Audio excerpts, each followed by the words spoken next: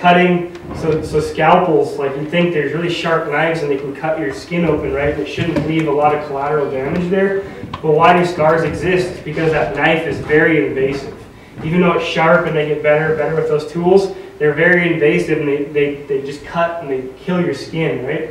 And so what lasers can do is they can cut a much finer cut in your skin, and so all the scarring and all that kind of stuff can go away, and they can do it much more precisely. And so that's what lasers have really enabled in medical and biomedicine, is the ability to cut your skin, your eye, anything very, very efficiently without all that collateral damage that knives do.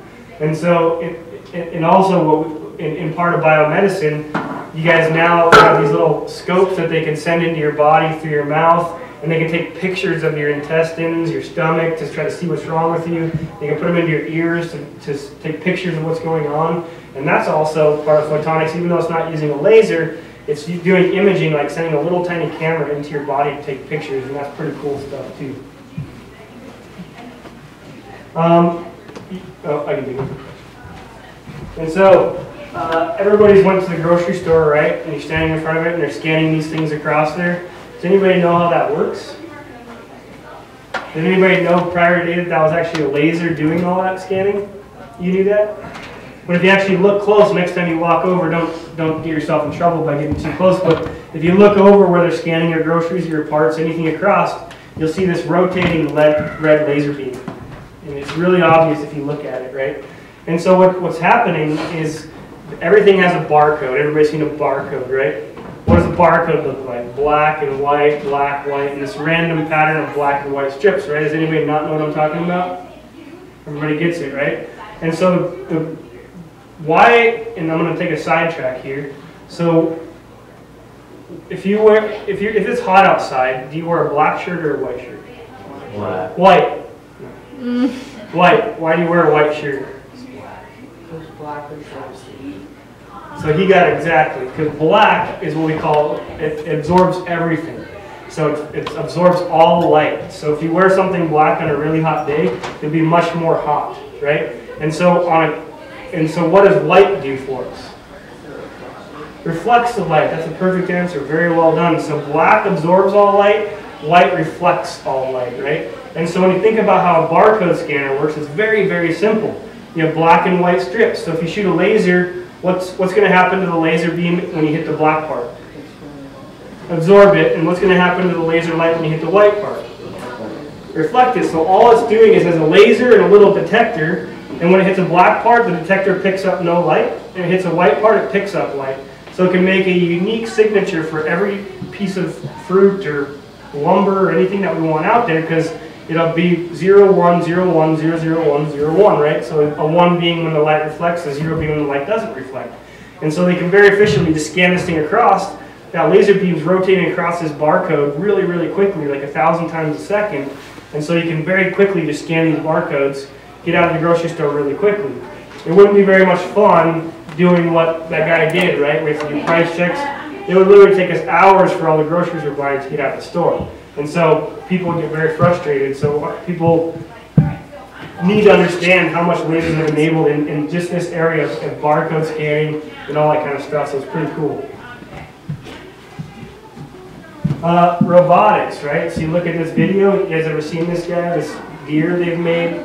It's walking itself all the way around. Nobody's controlling that thing, right? And so how does it know where it's going? Sensors, right? And so they can have cameras on there, right? A camera can show you what's in front of you, correct? He's got a camera right there. It's looking at me. It's taking a video. What does a camera lack? You guys know? If you look at a camera, can you tell how far something is away? Like you look at a picture, do you know the mountains are 100 miles away? No, not at all. It's what we call 2D, right? It just has X and Y. You have no depth perception on it, right?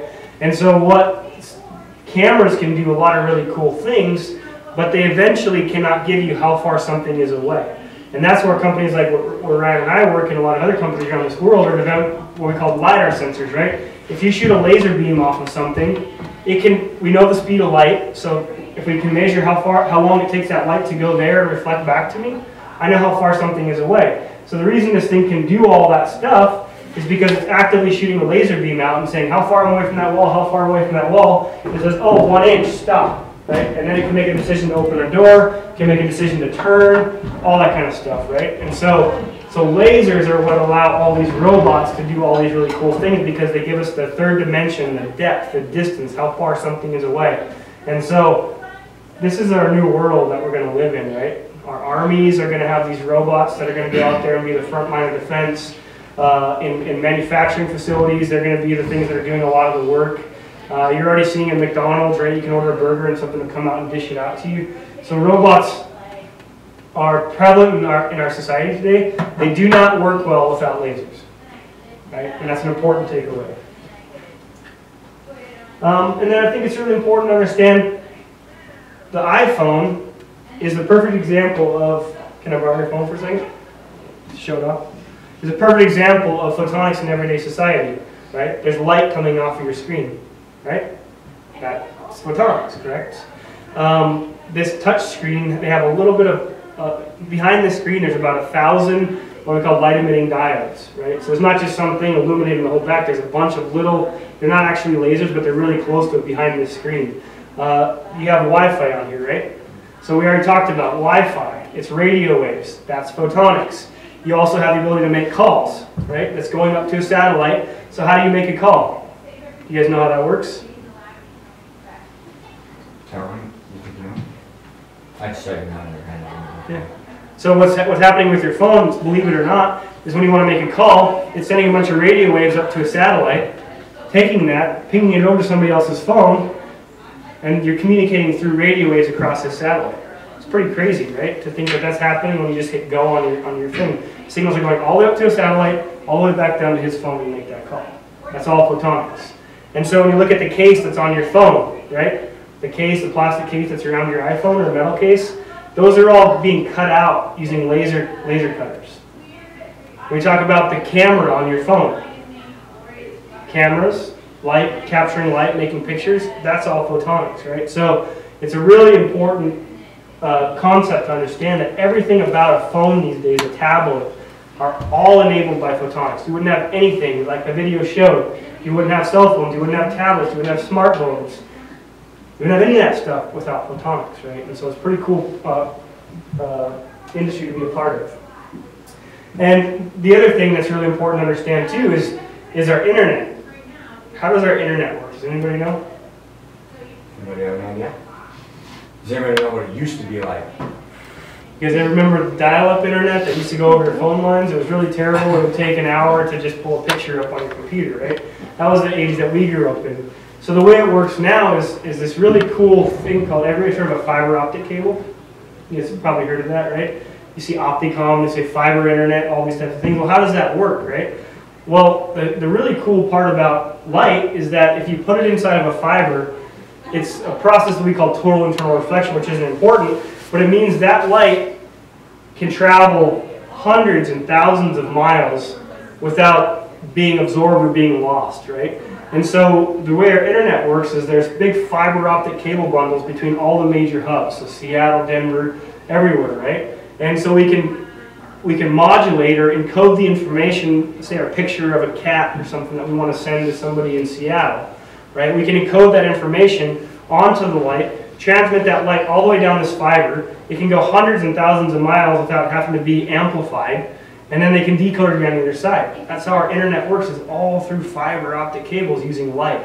And so we wouldn't have internet today. We maybe would have internet, but we definitely wouldn't have fast internet today without photonics and fiber optic cables. So when you see the Opticom going along and they're burying fiber bundles in the ground, it's so that everybody in our valley can get really fast internet, right? Because nothing, another key takeaway, nothing travels faster than the speed of light. Not even Superman, right?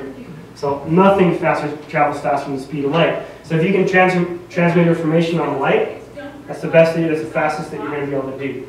And so all that stuff we talked about, and people often say, well, that's really cool.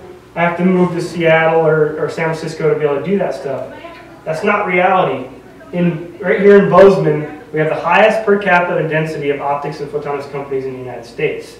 So we have over 40 companies, all these companies right here are right in Bozeman, that do all the stuff that you saw in the video, that do all the stuff that we talked about today. MSU developed sensors that go on satellites. They've actually launched satellites before, and we have sensors out there that are developed right here at MSU that are on satellites. We already talked about our company that develops LiDAR sensors for self-driving cars. If you go sit in one of our BMWs that we have, you can sit in the back. It's got a full front-up display, and it's showing you your full three-dimensional surroundings in real time. Right? It's really, really cool stuff. And so when you sit in there, you can actually, our boss will go out, and they'll actually sit in cars and drive all the way around San Francisco without a driver. It's already happening, right? And so that's happening right here in Bozeman. A company called Bridger Photonics, they make gas sensors.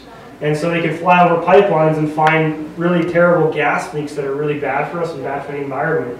And so they have these UAVs that they built that are about this big, that have this sensor on them, that they can fly up, fly over these pipelines, detect any terrible gases that are for us. All kinds of different stuff happening in the valley. I mean, it's crazy. Quantel laser, I think there's some slides here. Yeah, there's a couple.